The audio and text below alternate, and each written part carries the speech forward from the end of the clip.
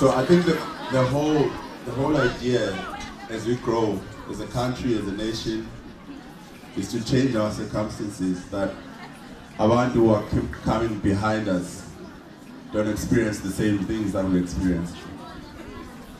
It starts with our families, with our kids. It starts with the schools that we went to. One of the reasons I agreed to do this thing was because I didn't want you guys to experience the same thing. I wanted you guys to have better opportunities. I may stand here as a guy who's holding the mic, but I did not do this thing alone. My mother assisted me very much.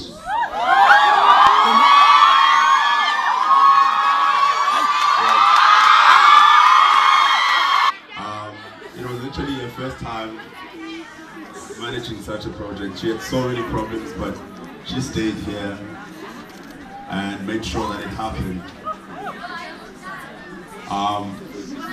She's also from here. So I'm the reason.